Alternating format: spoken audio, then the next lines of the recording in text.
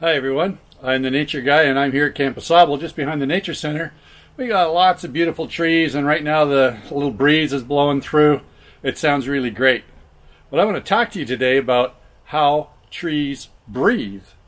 Well, first of all, what do they breathe? Well, we breathe in oxygen and breathe out carbon dioxide. Well, it turns out trees and all the other green plants in the world do exactly the opposite. They breathe in carbon dioxide and give off oxygen. It's a good thing they do that, otherwise we'd run out of oxygen as animals pretty quickly. So the question is, how does that carbon dioxide get in and the oxygen get out? And that has to do with the leaves. So I'm going to go over here, pick one of these maple leaves, and see what we've got. Well, on the back of leaves, you're probably familiar with this, we see a pattern of interesting sort of channels. We call those veins that travel throughout the parts of the leaf. So the leaf that's green, that's the part that does the photosynthesis. That's the process where the sun's energy is used to make sugar for the plant, and it needs carbon dioxide to do that. And the byproduct is the oxygen of that chemical reaction. The veins are important, but it's something that you can't see with the naked eye. We're going to have to get under a microscope and look at. And that's the little nostrils, as it were, of the leaf called stomata. These stomata are little round things that almost look like little donuts, miniature donuts, but they can open and close as the plant needs to either bring in carbon dioxide or release oxygen.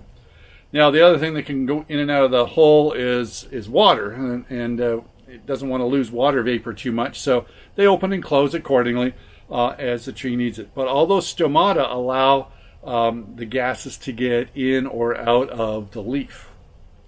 And then when the leaf gets that material it needs and the sunlight, and it makes sugar, well, that can be transported down the veins into the stems and even down the whole trunk of the tree.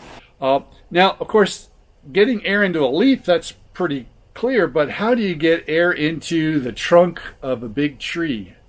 Well, that's a different story. In the bark of the tree, we have what we call lenticels. Let's go look at a couple of different species of tree and see if we can see that. So we're going over here to this birch tree. That's one of the easiest ones to notice the lenticels. Here the lenticels are horizontal, and they look like little stripes, but that's actually openings through the bark that the gases, either carbon dioxide or oxygen, can travel through. Not all trees have horizontal lenticels. Some have little round oval shaped lenticels, like on this balsam fir. And you can see all the way along the trunk of the tree, we've got all these lenticels.